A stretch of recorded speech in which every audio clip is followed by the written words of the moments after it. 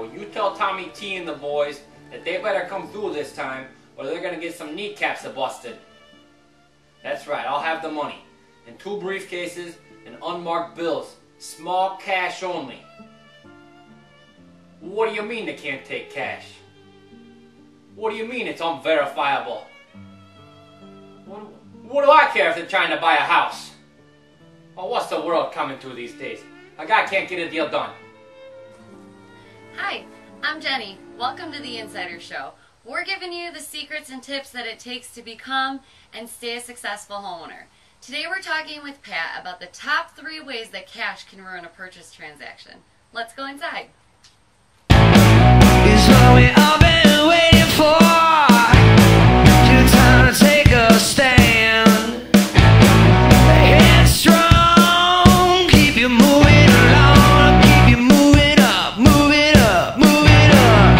Round come till the wall on gone. You got them giving up, give it up. Come on, don't let it slip away.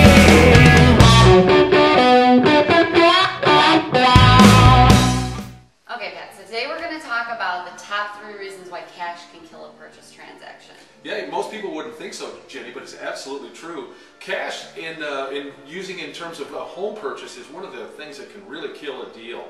Number one, in terms of cash deposits into a bank account makes a bank think that they can't source your money because everything in a bank is about verifying. It's about you tell them you make $2,000 a month, they want to see that check go in there. They don't want to see cash deposited. They don't want you to take that check, go deposit it somewhere in a check cashing place and then stick it into a bank account because then they can't trace it because everything has to be traced. It even can be something as simple as grandma giving you $100 for your birthday. If that's cash in there, they want to source that. So it needs to be by a check if somebody's going to give you a gift. Absolutely.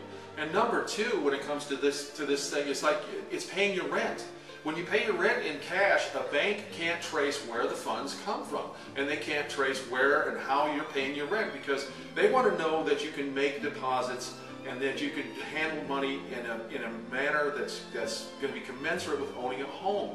Basically, it means that if you're not paying rent, so let's say you're living at home, they want to see you putting money into a bank account every month because you're saving money by not actually having to rent. And it shows that you can afford to pay a monthly mortgage payment Yes. or a rent payment every time. Absolutely.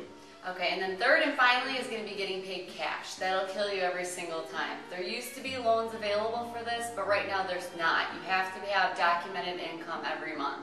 So when you get paid $2,000 salary, none of that can be cash. It has to be something that they can source. Absolutely, Jenny. That's why cash can kill you. Definitely. If you like the information you saw here today, you can check us out at our website at insidershow.com, or you can follow us on Facebook and Twitter. Thanks again for watching The Insider Show, where we're keeping it real each and every time.